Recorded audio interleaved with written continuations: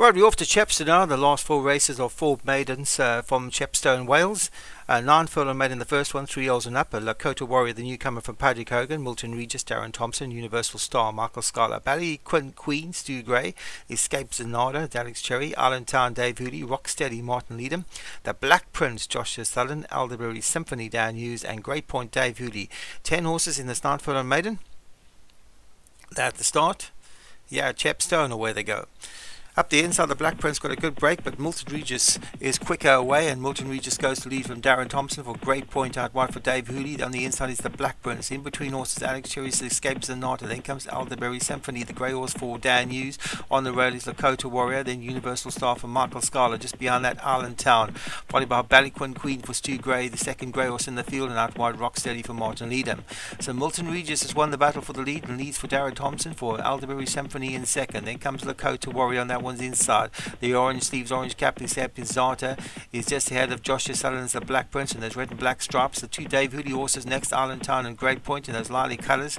They're followed by Michael Scarlett's Universal Star, Ballyquin Queen on that one's inside. And the back of the field you have Rocksteady as they start to turn for home. Yeah, Chepstow and Milton Regis still the leader for Darren Thompson from Lakota Warrior back in second. A 2 lengths drift of the leader.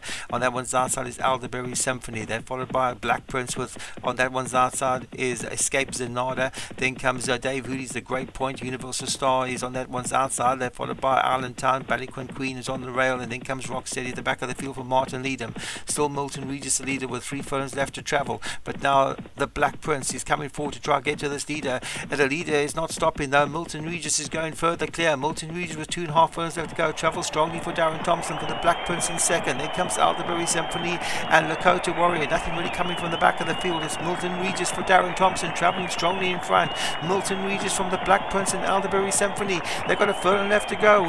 That's still Milton Regis, who's got 4 lengths advantage from the Alderbury Symphony in second. Between horses, Lakota Warrior trying to get closer. Milton Regis is getting wary. Here comes Alderbury Symphony and also Lakota Warrior. Alderbury Symphony comes to pick it up close home, and Alderbury Symphony wins from the second. Lakota Warrior. Then came Milton Regis, the long-time leader. Universal Star was back in fourth. Just confirming that at the finish, Alderbury Symphony gets up close home to nab the long-time leader, and Alderbury Symphony wins for Dan Hughes from Lakota Warrior in second for Patrick Hogan. Milton Regis, the long-time leader, finished in third for Darren Thompson. Looked to winner with half a furlong to go, but stopped close home. The Black Prince was fourth for Joshua Sutherland, and Universal Star was back in fifth for Michael Scarlett.